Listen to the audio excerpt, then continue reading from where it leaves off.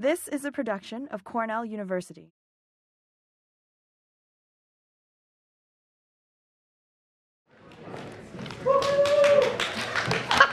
Hey, quiet in front. Hello, welcome this wild afternoon of wild poetry. I'm Joni Mikowski. I'm a member of the creative writing faculty here. It's my pleasure this afternoon first to pause and ask you to turn off your devices. Your spaceships, your phones, your washing machines, and welcome, yeah. So, the poet Julie Sheehan is the author of 3 highly acclaimed books, Thaw, Orient Point, and most recently, the mixed genre bar book, a combination equal parts Molotov cocktail, dovetail joinery, and revelation. Sheehan's awards include a Whiting Writers Award and a New York Foundation for the Arts Poetry Fellowship. And she's a professor and director of the MFA in Creative Writing and Literature at Stony Brook, Southampton. And this spring, Julie Sheehan is our Barbara and David Zalaznick Distinguished Visiting Writer here at Cornell. And it is the Zalaznicks who are making this possible. Thank you. And so in this capacity, Julie Sheehan is bringing her otherworldly mixology to our spirits here, and it's wonderful. Okay, in Sheehan's work, mix reigns, daring, weird, and transporting. Her poems juxtapose different tones, situations, rhetorics, allusions. One poem, The Ivory-Billed Woodpecker, in Orient Point, it's concentric meditations on the ivory-billed woodpecker, Jay-Z, archaic English, and structural racism. And through this poem's daring and grace, it transforms the reader's understanding. Yes, it turns out these things have much in common. And the combination helps me to understand what I didn't. Her poems explore fearlessly what might seem antipathetic to poetry. A pervert exposing his genitals to children in Coney Island, being vomited on at a party, and still the party was great. Abuse, and also about things as simple as a pine cone fallen on the grass among blooming marigolds, the pine cone in tarnished armor, to whom the poet speaks. I see you've opened at last. I love you for it. Hail you, junk bloom, shingled stone. Winter's lurking somewhere, and shades will rise out of you, shuddering like iron bridges to a sun you never ruled. Her poems play defiantly and exquisitely. She's a master linguistic musician, and she builds her resonances from micro to macro, from individual poems to book length to beyond, weaving narrative, idea, formal pattern, sound. Here from Brewer's Yeast, a lullaby, and bar book, the poem reverberates doubled image about brewer's yeast, about what makes things rise, that yellow leavening, and also about early pregnancy, the corpus luteum, Latin for yellow body. Leaven as it leavens a woman's body with hormones, so the embryo roots in the uterus. Quote, plexus and hoodwinker, hoarding your leavening springs in abominable cavities. Yellow, your color is yellow, is twirly bird, wherewithal swelter and swollen. Conception inside me is eggs dropped through shoots in a time kept obscurely. Your lunatic counterweight crippled and ceasing to heal me, to whole me, to render me thus, had I kept to myself, you perplex me, my heliotrope. Julie Sheehan's layered ruminations are not ordinary kaleidoscopes, they're curative ones, offering visions and revisions of a world dying from power, control, and isolation, from greed, from the fear or failure to question what makes another different from oneself. She's a consummate poet, artist, visionary, and teacher, and I'm honored to present Julie Sheehan.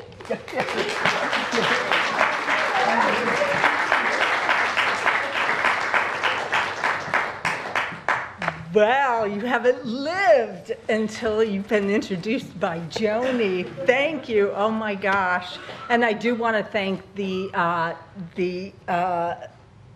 Zalaznicks. I have not said that word out loud very much, but I promise to repeat Zalaznick like a mantra, because this has been such a gift for me already to be here in this fantastic community at Cornell, and to be here at this reading and here for the semester. And I can't say enough thanks to the creative writing program, Alice for inviting me, the other creative writing faculty who are astonishing and wonderful, Lynn, who worked so hard on this reading, and of course the Zalaznicks for making it happen.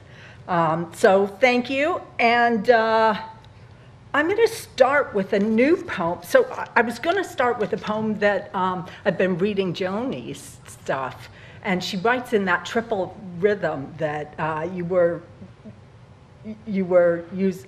was using in the poem you were quoting, and so I found myself doing that. Right, I'm under her spell, but I'm not nearly as good at it as she is. So that idea is out, and instead I'm going to start with a poem called "Pack and Crack." Oops, I'm late for our next world war. Down with a headache, the embedded kind that thrums like hip-hop radiating from a distant Jeep, heading toward the target coordinates of hot pants and camisole. I'm down with that. I'm down with Personomycia, my World War I, so blush your cheek to render it a shade bloodier. Wipe that silly smile in rebel bloom while I lie down with curtains drawn. Down with the kind of headache that drones and thwacks a helicopter somewhere hard to gauge how far. But I'm down with sounds indeterminate of origin. Could my valiant brain prevaricate, or do I feel that reverb? Down to the sub-basement, where a Brazilian nightclub blasts emo samba, propaganda muffled in its tenor, regular in its bass. The bombs are heading one way, and it ain't up. So I thought I would do a little survey of forms and then mix in some of the poems that are more collage-y, ragtag bundles of rhetorics oftentimes. The first one I'll read is a villanelle, and I discovered this form during my suicidal poet stage, which came right after my horse stage, which put me at about 11 or 12. And its sacred text, as you can imagine, is the bell jar. And in the back, there was some of Sylvia Plath's juvenilia, stuff she had written, not really around the time that I was reading this book. And one of them was called Solipsism, one of the poems back there. And it was a villanelle, and it went, I close my eyes, and all the world drops dead. I open them, and all's reborn again. I think I made you up inside my head. Well, I was completely in love with this form, and for the next 15 or 20 years, decided I would write one of my own and tried and tried. And it's a really hard form. So it wasn't really until this book came out, Thaw, my first book, that I had a villanelle that I felt was worthy of an eye other than my own upon it. And it's called Flame Paper, which, does everyone know what that is? It's the stuff you can buy in magician supply or backstage supply shops. It's also called flash paper. And so when you light it, it goes up in a harmless but very bright poof, flame paper. It goes up fast and punishingly bright, comes in blue, green, orange, but not for long. I didn't mean to fight with you last night. You know the stuff? Magicians favored sleight. It hides left hands while right ones play along. It goes up fast and punishingly bright. Desperate for a gasp, a bad playwright might use it, or a gun, or girl in thong.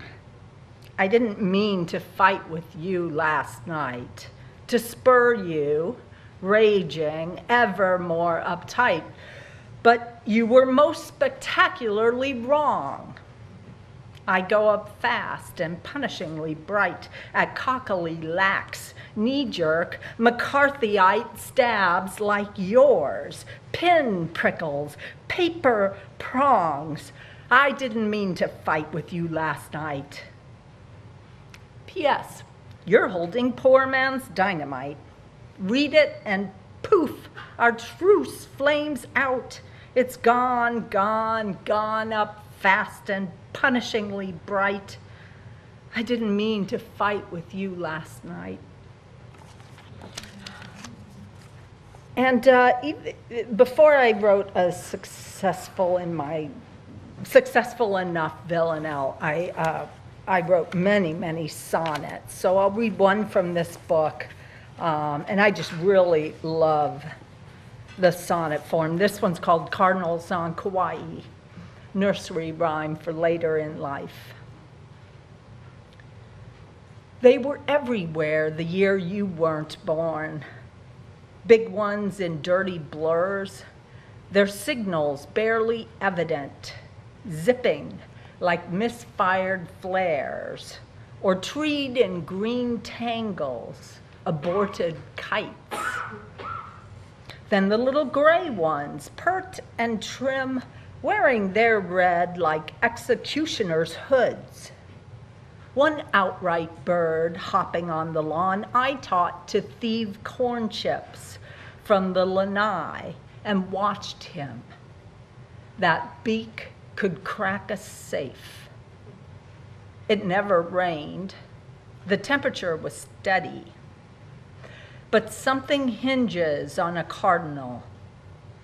I waited like the dirt there, which is red. Red is the tang of chemotherapy. The plants take to it like their own blood.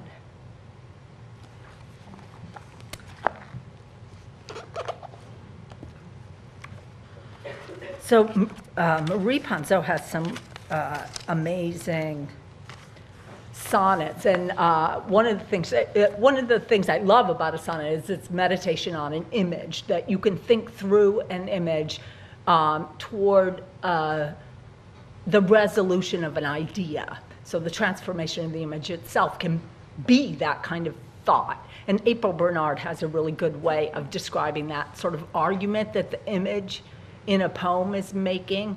And she says in the first quatrain, there's this and this, but that, so this. And I just really love that stripping down to the logic of metaphor as a kind of skeleton for the sonnet. And Marie Ponceau does that and narrative, which is a really crazy thing to do. In 14 lines, she can tell a story and work an image through. So those are two models I totally recommend for this form if you're interested in it. This one's from Orient Point, my second book, and it's called, just in case people didn't know, Sonnet. To a marriage that cannot be saved by a weekend in Calistoga. And Calistoga is that spa place with hot springs and mud baths in Napa Valley. To a marriage that cannot be saved by a weekend in Calistoga. Like the worming in, the mud bath clasping too close, the forced wallow and float, revolting flecks, dramatic shreds, like ginseng molting in tea, oppression's hot, wet, fecal grasping. Or worse, oppression's aftermath, the prickle left when you've brushed a spider from your lip. Insect scurry, low volt 8-point grips you swear have colonized you, knuckle to ankle. Shudderful, the opposite of clean. A cast iron clawfoot tub, but light and charmless. A racist joke. Too much, not enough. The weak twine of a contradiction, the stuff of truancy, and worst of all, harmless. That anguish of not saying what you mean.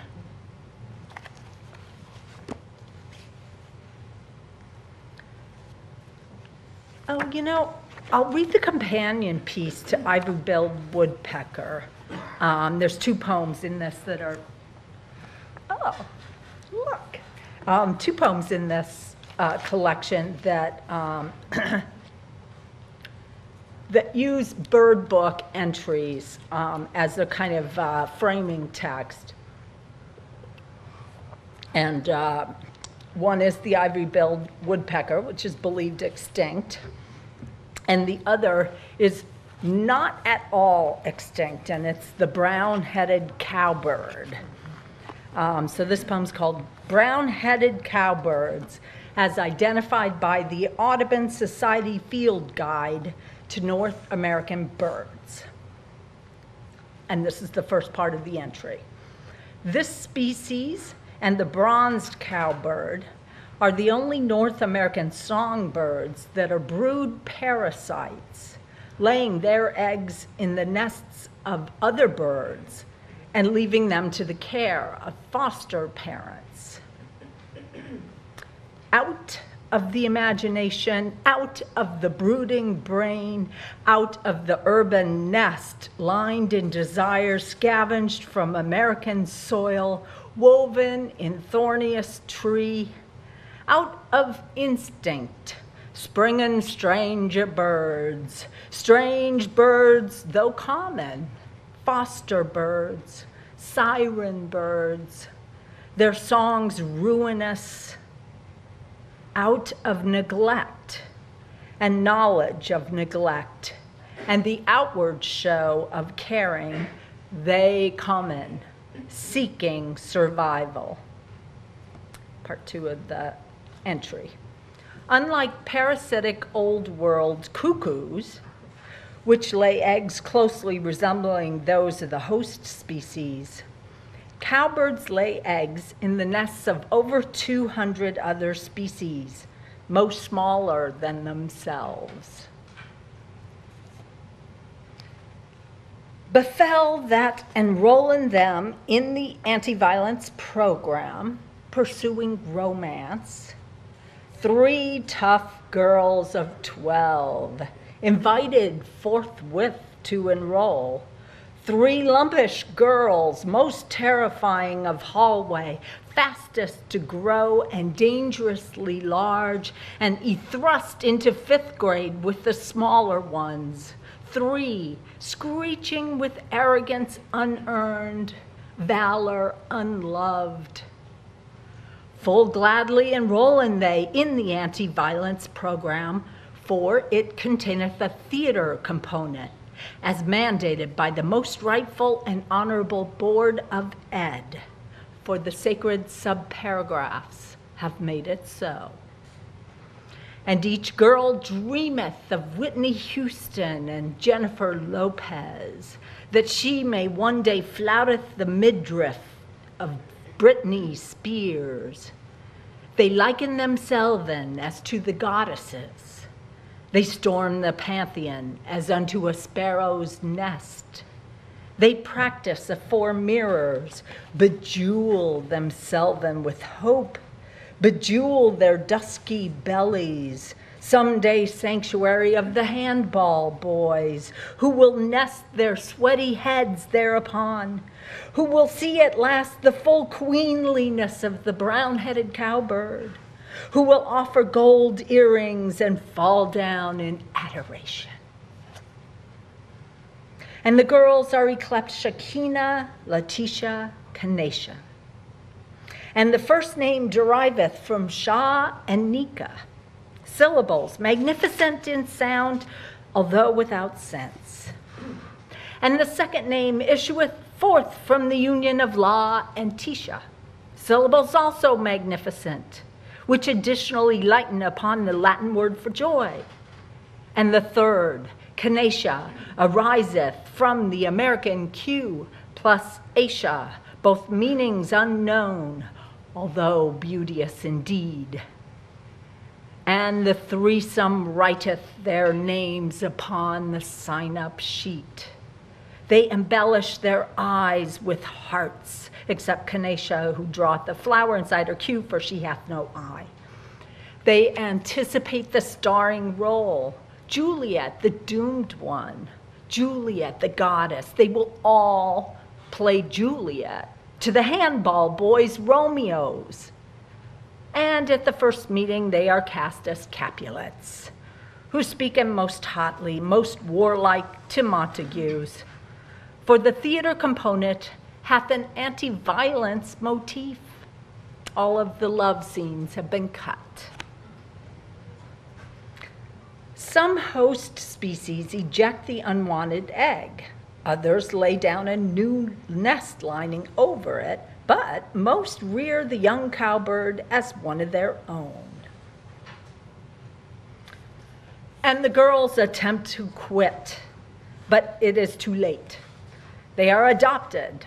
The assistant principal hath recorded their names. The visiting theater artist hath received her stipend. The handball boys have committed infractions withal and languish in detention.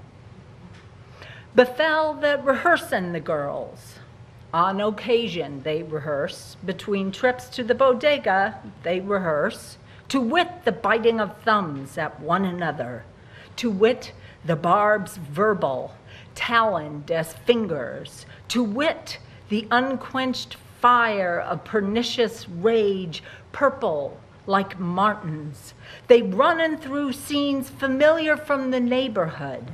The fisticuffs and scramble, the outgrown bicycles barreling down upon trikes, the pigtails trounced by plump cornrows, the double Dutch push, the double Dutch shove. And Everetune knoweth in her heart, I am the best actress. In the certainty of 12 years of life, she knoweth full well. Befell that Shekinah, Letitia, and Kenesha each proclaimeth, I am the best actress, and yieldeth not, and speaketh most hotly and warlike of the next one's faults, and taunteth each the others, and swinge them soundly. And the visiting theater artist rusheth to soothe, to placate, to becalm. She raineth positive feedback upon their rage, that it may be esquelched. They remember not her name, this visitor from other worlds who flieth in and flieth out, her beak stuffed with morsels. They her clepen miss. Even so, her fondness for them prevaileth. And gabblin' the girls their cheeky check, and prattle they, Miss, miss, I am the best actress, right, miss? And Miss replieth not, for fear her students flee to the bodega and shirken the rehearsal. The young cowbird grows quickly at the expense of the young of the host, taking most of the food or pushing them out of the nest. Time passeth. Befell that the girls voyaged to the citywide anti-violence summit conference. And they are unprepared, yet going forth they cocksure of greatness. And the Capulets and Montagues of PS 175 flock unto the Capulets and Montagues of PS 51 and PS 126. And each girl who knoweth her virtues in her heart proclaimeth to all, I am the best actress. Shekinah, Letitia, and Kanesha proclaiming full loudly, I am the best actress, but Kaisha, Jolanda, and Deshauna, 3 others, are also each the best actress. The Summit Conference teameth with best actresses, and Kaisha, Jolanda, and Deshauna speak hotly, get thee gone, they avouch, for thy acting is shite.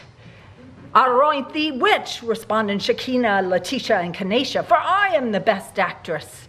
And the Capulets and Montagues of various schools clear out and making a rough circle, and the best actresses squabble in their midst, the best actresses and most valorous. And the Anti-Violence Summit Conference will invite PS 175 no more. It has been suggested that cowbirds become parasitic because they followed roving herds of bison and had no time to stop to nest. Look to thy purse, mend thy ways, O Board of Ed. Though thou hast spent lavishly, yet hast thou failed to consider the roving herds of bison, acts of survival, the persuasion of habitat.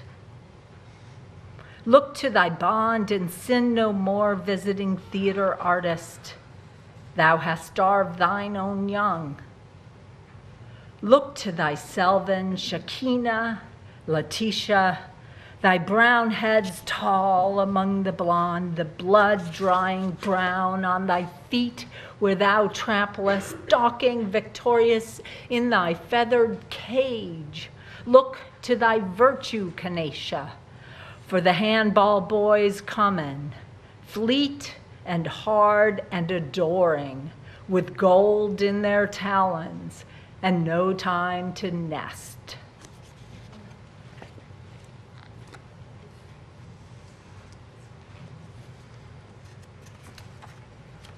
I'll read a poem from Bar Book, which is Joni mentioned is kind of a book-length project. The main character is a bartender. She's also in the process of becoming a single mom.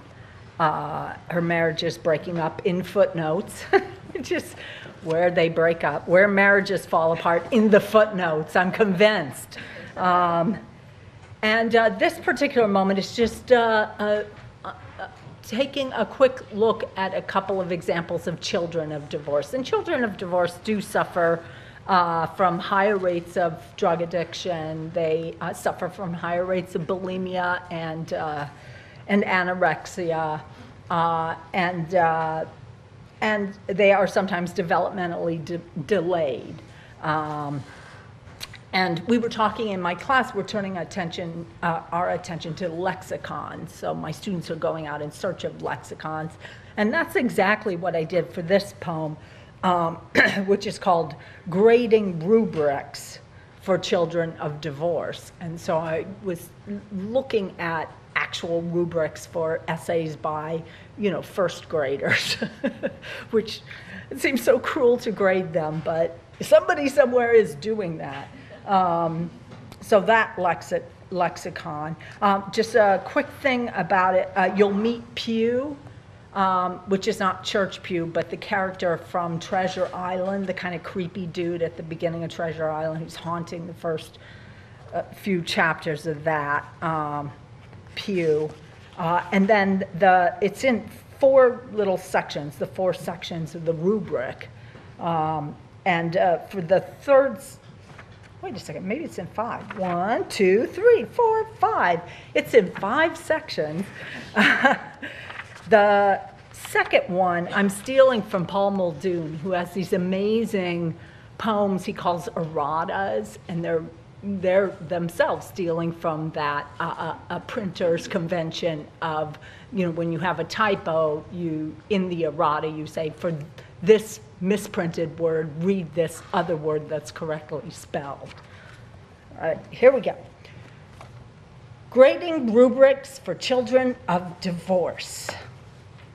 Mechanics, spelling, grammar, and punctuation errors. I like snacks, and snacks is spelled S-N-A-K-S. I like snacks, he wrote, to filibuster a blank school day, his cobras coiled back home in a lunchbox. 6 seemed much too young to master the silent E, an extra chromosome slithering like subtext at the ends of sense. And who could fathom GHT? There's violins, V-I-O-L-I-N-S, and then there's violence.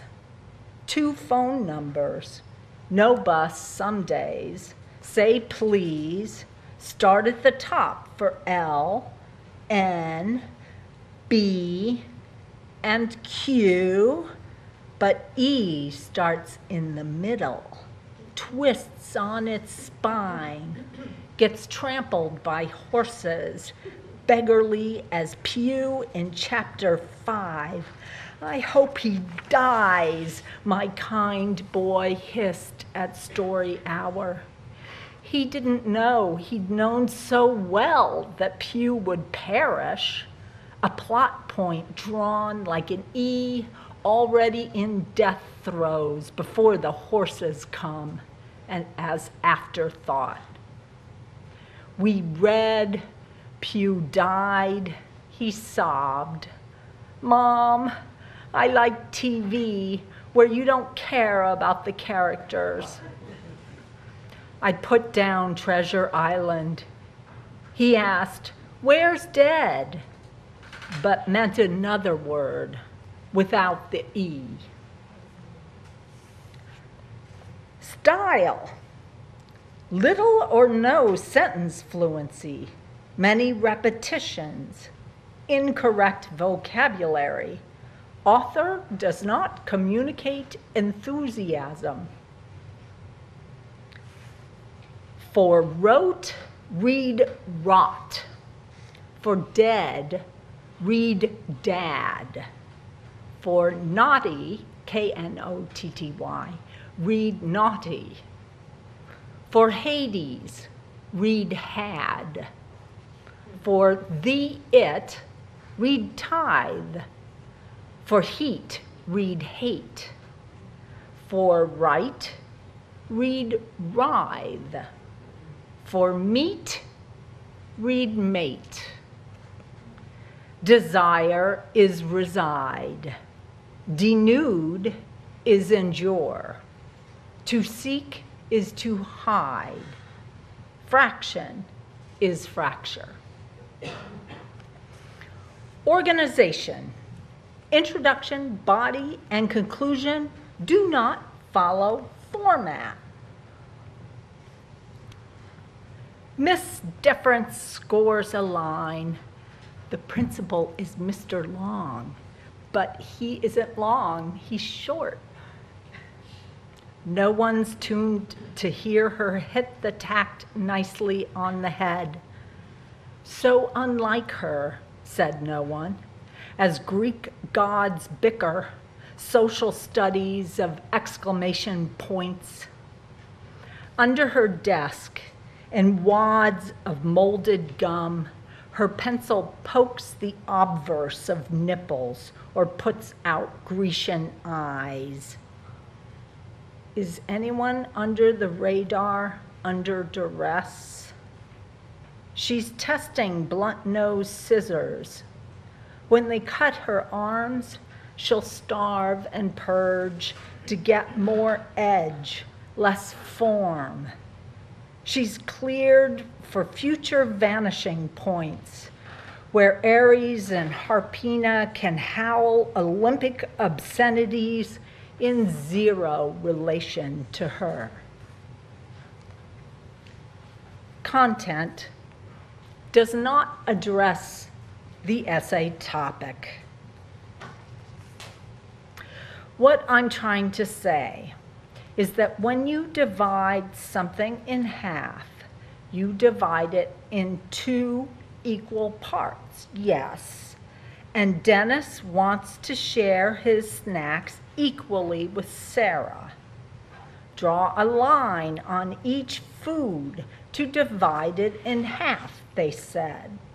So I bisected the apple, the cheese cube, the pizza slice, the ice cream cone with my fat black crayon. But when they said, now color each half differently, I could not do it. What gods have joined, let no one put asunder.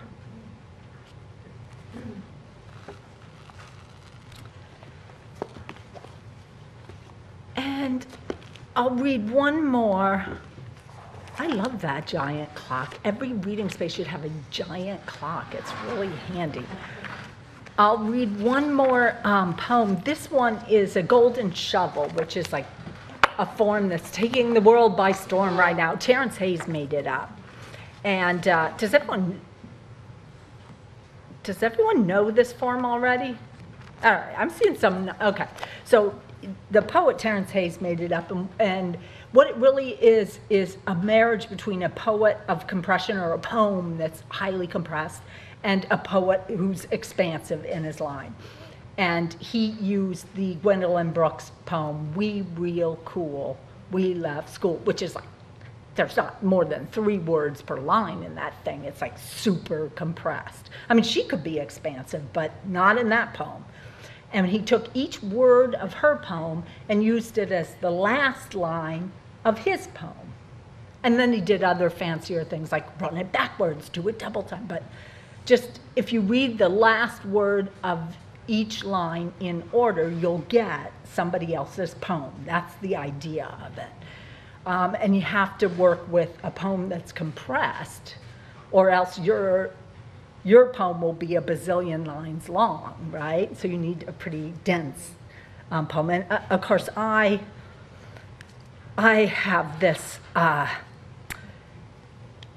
just really horrible relationship with Emily Dickinson. We're locked into this death stare with each other, and so far she hasn't blinked, and I don't know what to do with her, and she like frightens me and astounds me, and she's incredible. So naturally I picked one of her poems for my golden shovel.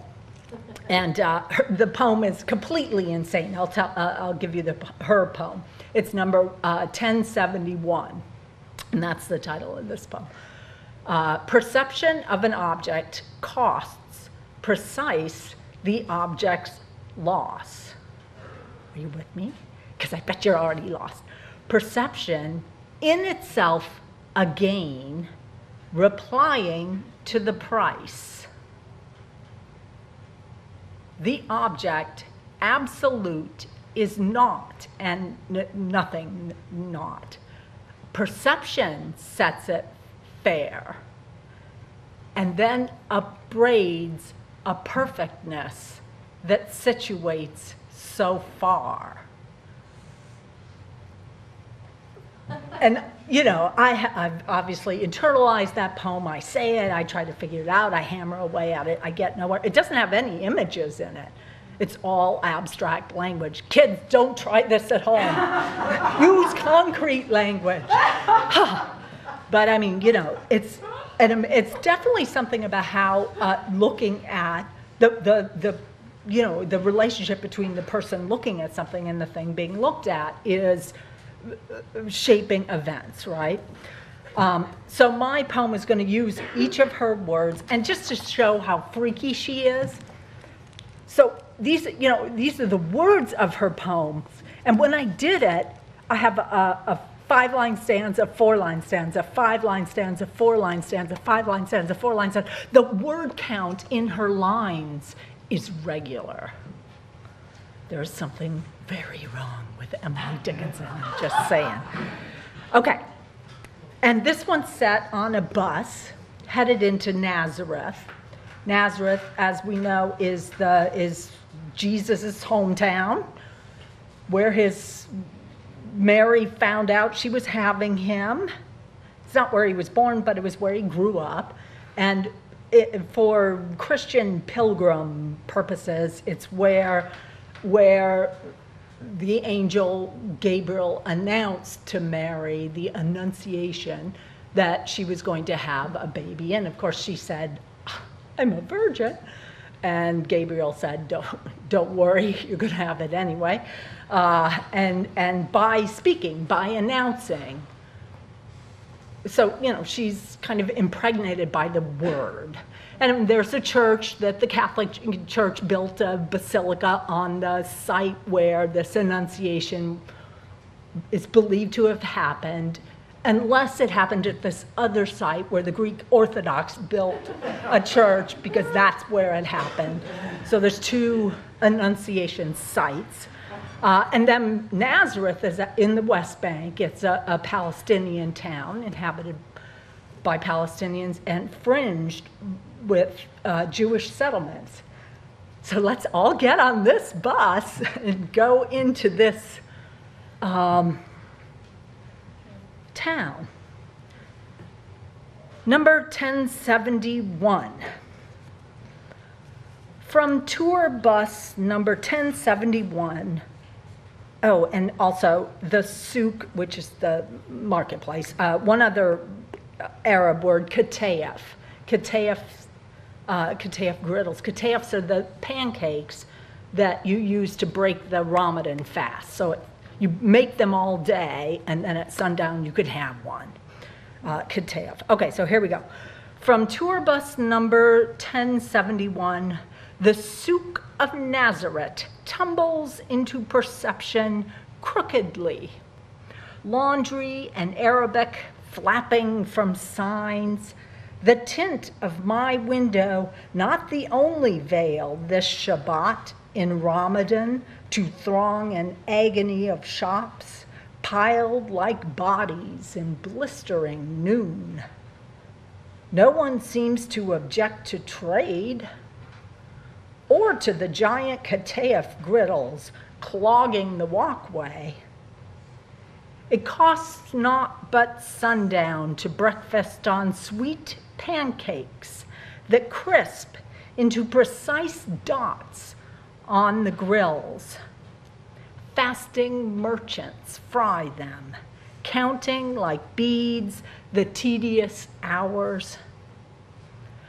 Our guide's Jewish and shouts into his hot mic, the objects unfit to absorb his hapless announcements, just as he's at a loss to absorb the Annunciation's radical obedience. We hear his perception. The angel tells the virgin she's pregnant, while he must wonder what in sweet bejesus makes such garbled implausibility worth amplification, itself a challenge through the coach's errant sound system.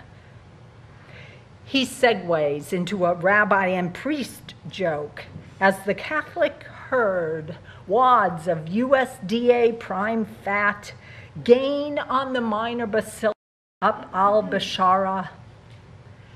Leave your valuables, he's replying to hissing brakes and cattle queries. They'll pick your pockets. We roll to a halt, the point at which our grotto's air-conditioned car exhumes its pilgrims. Fear not, the angel said to Mary. Today in Palestine, the price of security is freedom of speech. We say nothing to the joke or the Islamophobia our guide purveys. We obey.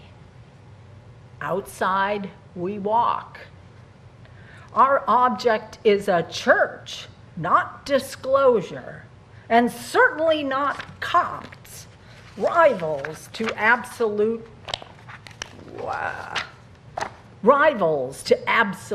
authority. My tribe veils its dissents. Christotokos, Theotokos.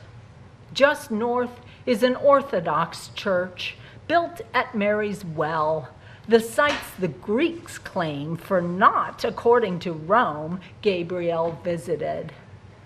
When we arrive at the Roman perception of the Annunciation, it disappoints. A bulky, circa 1969 horror, from its sets of pseudo-primitive stained glass windows to the awkward concrete dome it sports. Tonight, the corner of Al-Bishara and Paulus Hashishi will be a street fair for pancake-eating Muslims. But now, it marks the site of a gift shop, and our guide steers us there before we can schismatize. He pauses at the door, then points to a billboard. "There is no God but Allah," the sign upbraids us in English. "See," he says, "you are a minority too." The store sells many a genuine olive wood carving priced in US dollars, but I hail the perfectness of a Ramadan pancake, full of grace, manna-esque, next door at a bakery that is making them, and so I split off to offer a shekel. My silvered palm situates me between money changers and Judas, I think. The Arab clerk starts so violently at my mission, I laugh. He laughs. We trade. We have not come far. Thank you.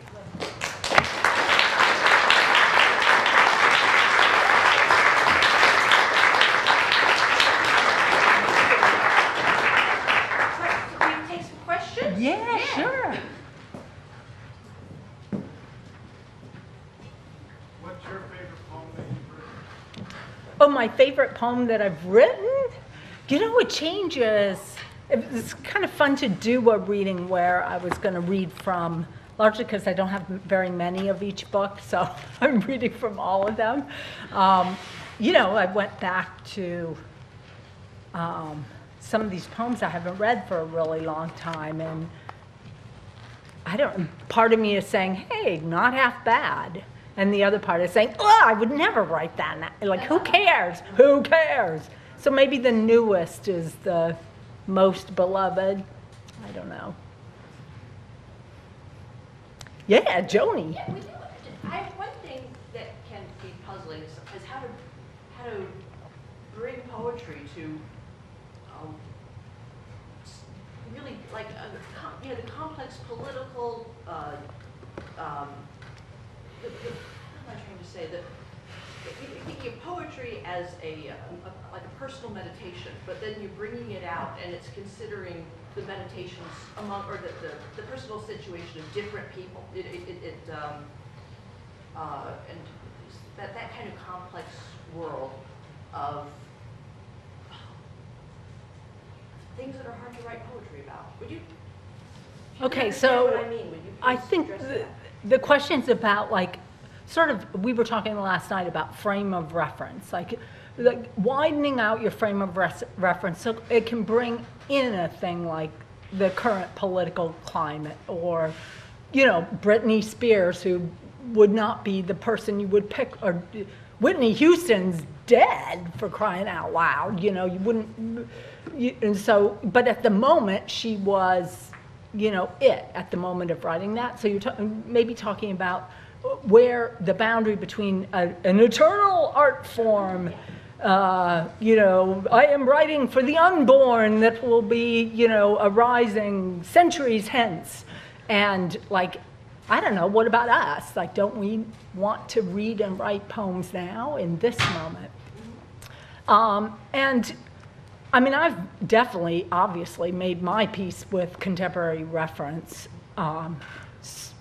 So what, you know? So Dante did it all the time. Reading Dante is like reading, you know, the newspaper from the 13th century. And you're like, I don't know any of these people. Why are you assuming that I know these people? Well, you know, he didn't have a boundary there, so I don't either. But I'm a poet of expansion. And there are so many wonderful poets who write in a much more laconic and well, people like Emily Dickinson, you wouldn't catch her making a contemporary reference. So, you know, there are poems out there for every taste. My taste tends to be in the put it in. Here's a big old kitchen sink. Well, let's put it all in. I'm a, you know, person who enjoys a casserole. And I'm very much interested right now because, I mean, I noticed immediately after the election of the current president that the kinds of poems my students were bringing in changed, the kinds of things I started writing changed. I mean, I'm very influenced by the current political moment. So that, you know, the bombs are headed one way and it ain't up poem is not, you know, the kind of thing I can't not write now. I think my project, I was telling my students last night, right now, while I'm here in this mountain of intellect and peace and snow, but it was really nice today, is to make peace somehow with the political poem and to just figure out where I stand on that and craft what I think a political poem is from my aesthetic. Yeah. What poets have influenced you, your writing, or just your thought process or anything, your creative process? So the question is what poets have influenced me. Sort of my lodestar or lodestone. Is it a lodestone or a lodestar? It's both, is Walt Whitman. So that kind of exhilaration. And, you know, I mean, there are theories that he had very little actual human contact, but his imaginative human contact is so expansive, and I identify with that impulse. It's what I love to do in a poem, is pour forth. So he's a big one for me. And then, I mean, I'm writing under the shadow of Joni Mikowski right now in triple meter. Curse you! So whatever I've just read also has an influence on me. But he's somebody I can keep coming back to. Yeah. Yeah.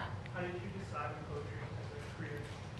How did I decide on poetry as a career? So one of my mentors, Richard Howard, said, being a successful poet is like being a successful mushroom. And I'm still not quite sure what he meant, but I thought, you know, he's probably right.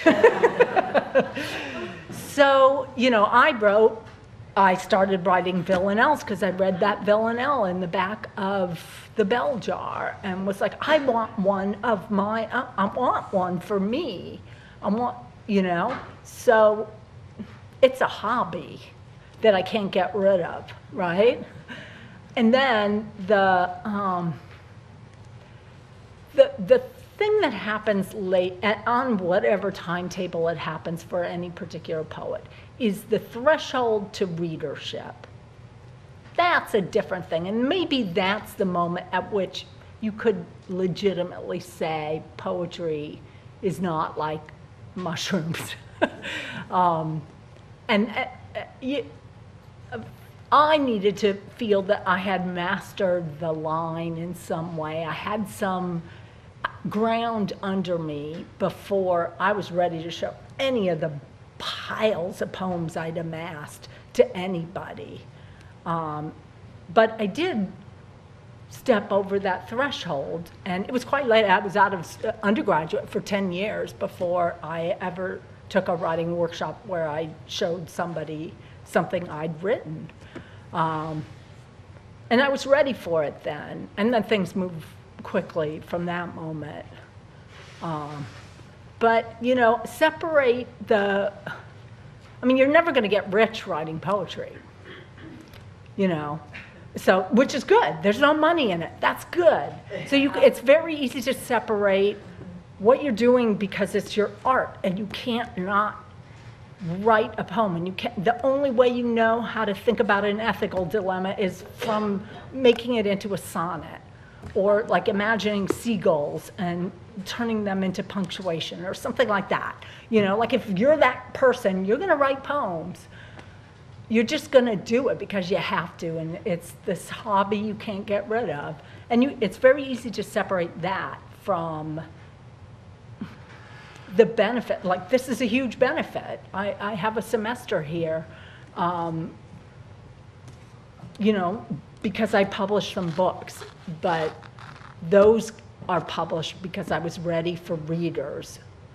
And so I took a step out into the world of readers, and books are for readers, not for me. They're for the people reading them. Does that make sense? More or less. It's 5:29. Is there time for one more question, or should we receive? We have a reception. One more, yes. Could you describe the process that you use in the development of your poetry? Also, you cover a lot of diverse subjects, broad, political, and birthing, and whatever. Could you just talk a little bit about the process of development? Sure. The question was about the process of developing a poem, or my process as a poet. And the thing I do, Frost has this essay that I'm making my undergraduates read. I'm sure they've read it. It's at the last part of the image packet, kids, where he talks about facts sticking to him like burrs. And that's not a bad way to think about the collecting of material. I also identify with the magpie, who will just pick up things because they're shiny, you know, or just, you know, magpies have a taste, and they'll just grab objects that they just like. So I do that, and I collect material. And then I sit on it because I don't know what I'm going to do with it. So, you know, I had this Audubon bird guide, and I just loved the entry on brown-headed cowbirds. I just loved it, and I loved the ivory-billed woodpecker entry. And it wasn't until later that I figured out how that material was going to be used. So the process is very indefinite, you know, it's an imaginative process. It's invisible to me. But sometimes when I sit down to write, and there's material, there's a subject on my mind, a political subject, or, you know, whatever it is, a piece of, you know, a scrap of, like, look at these pants, right? Yeah. Like, look at these pants are flocking. They're flocked. I had wallpaper like this in the hallway, which was the only fancy room in my house, was like the entryway that, for the front door that nobody used, right? So that room had all this fancy wallpaper that looked just like my pants, only it was red. And so flocking, like, I'm going to get me some of that, and I'm going to keep it in a drawer. And there's going to be a moment when the texture of that and my personal association with it is going to connect to something that I think I haven't quite figured out yet, and a poem can help me do it. And then it'll be like, oh, you got chocolate in my peanut butter, and they'll all come together. My process is like a Reese's peanut butter cup ad. There you go. I think that's a great place to stop. All right, thank you.